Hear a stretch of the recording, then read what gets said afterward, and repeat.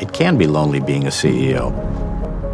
Had I not joined Vistage, I would likely be on a course where I was trying to run and make every decision in the company.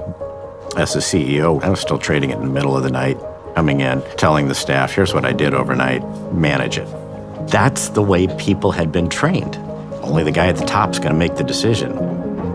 I don't think we could have grown without the leadership training that it brought to me, which opened my eyes and it made me think differently about the strategy and the mission and the vision of the company.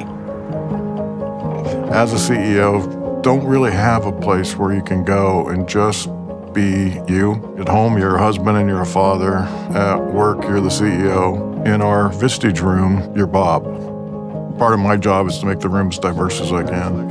You get a 60-year-old machinist and a 35-year-old software developer, they're going to see the world through different eyes. And that's the value of the group. And when they come to their first meeting, they'll pull me aside and say, I didn't realize my problems are the same ones everybody else has. My Vistage chairman has been very inspirational. Ron and I spend an hour together every month, one-on-one. Ron understands me personally. He understands me professionally. He will hold you accountable, yet he will listen. Ron feels like a friend when you need to talk.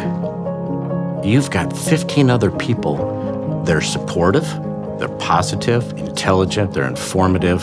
Every single one of them want to help you solve that problem.